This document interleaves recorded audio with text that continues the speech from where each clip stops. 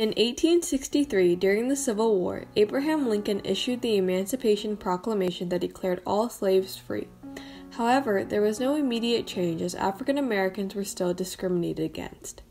We find this to be the start or the background of the Black Lives Matter movement as events escalated because of racial prejudice, and though racism was always alive, it was most active during the Civil War. About a century later, America witnesses and participates in the Civil Rights Movement. The Civil Rights Movement was an organized effort by Black Americans to end racial discrimination and to gain equal rights under the law, focusing on education, social segregation, and voting rights. MLK and Malcolm X were two of the most significant leaders that carried this movement forward.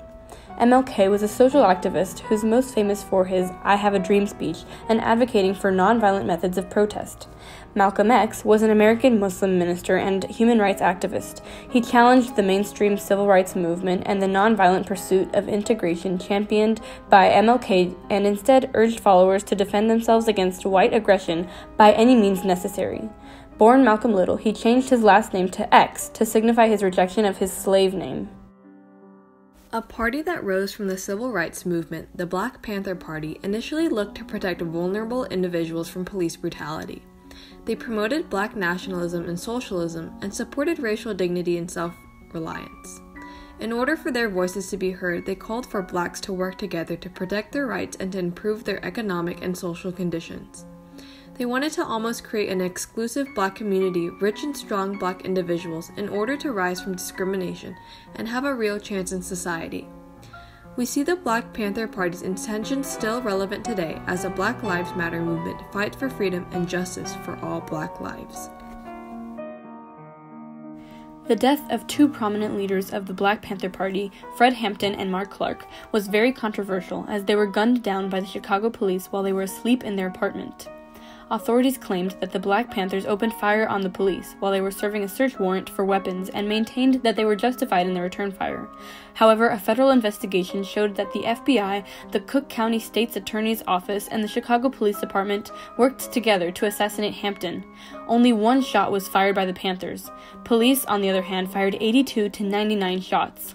Cook County State Attorney Edward Hanran was indicted for the raid, but was cleared along with 13 other law enforcement agents.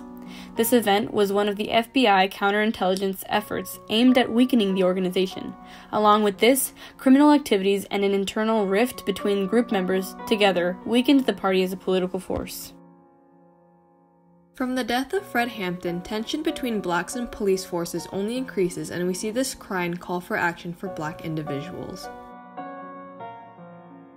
Rodney King was an African American who became a symbol of racial tension in America after his violent beating by Los Angeles police officers was videotaped and broadcast to the nation.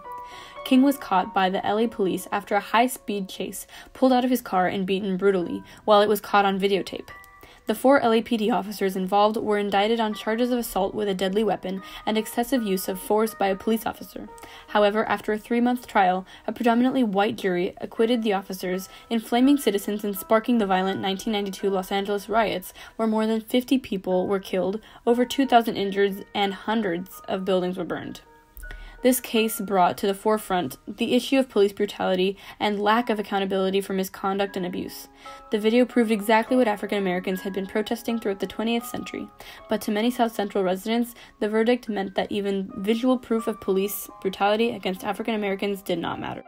The Black Lives Matter movement started after the death of Trayvon Martin, an innocent 17-year-old African American who was fatally shot.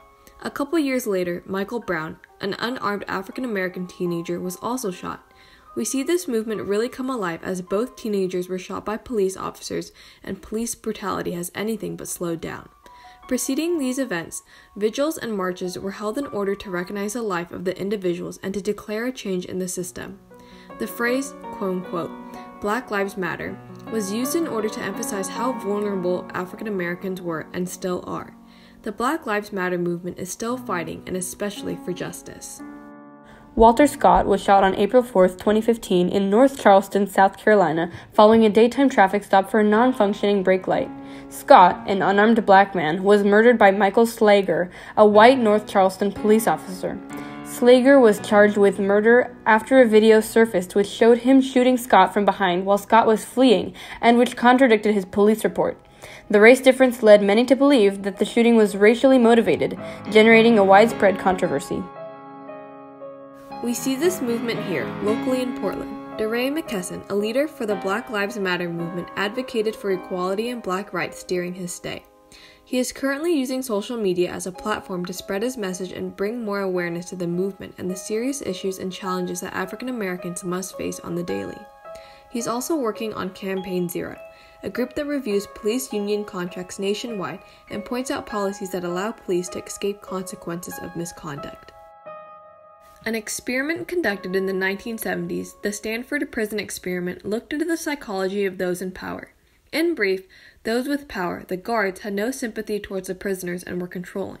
They would wake them up during ungodly hours and harass and torture them. We see this tie in with the Black Lives Matter movement, as some are questioning if police are abusing their power. The Stanford Prison Experiment has been used to explain the psychology of police in their treatment of civilians. However, statistics show that there is a clear disproportionate use of brutality against blacks and people of color versus whites. Overall, this experiment doesn't show the difference in treatment of race. Instead, it shows the behavior of people in power. In 2018, black people were 3 times more likely to be killed by police than were whites. 34.9% of the people killed by cops, even though they were unarmed and not attacking, were black. Blacks were 25% of those killed, but are only 13% of the population. On top of this, the justice system favors police. While some officers involved in police violence are never indicted, in other cases, officers faced trial but were not convicted. Convictions remain very rare in police shooting cases, and officers who are given prison time for their involvement in shootings is rarer still. In fact, the only acknowledgement of wrongdoing often comes in the form of settlements given to the families of police shooting victims. But these settlements, which usually arrive after lawsuits and in most cases aren't given, are far from the systemic reform that activists and families of victims have demanded. Case in point, Gregory Hill was fatally shot by a white sheriff's deputy who had responded to a noise complaint about music Mr. Hill had been playing in his own garage. The family filed a lawsuit and the jury awarded $4 in damages and ultimately reduced this amount to 4 cents. From the 1940s to the 1970s, Mexican Americans were fighting for equal rights. Just like the civil rights movement, leaders like Reyes López Tijerino and Rodolfo González spoke out publicly and advocated for equal opportunities for Mexican Americans. The movement wanted Mexican Americans to take pride in their own identity, assert their civil rights, and work towards self-determination by improving their financial, social, and political circumstances. Additionally, in the case of Miranda versus Arizona, Miranda, a Latino man, basically changed the justice system, and now when someone is arrested, police officers must say your Miranda rights. Quote-unquote, you have the right to remain silent.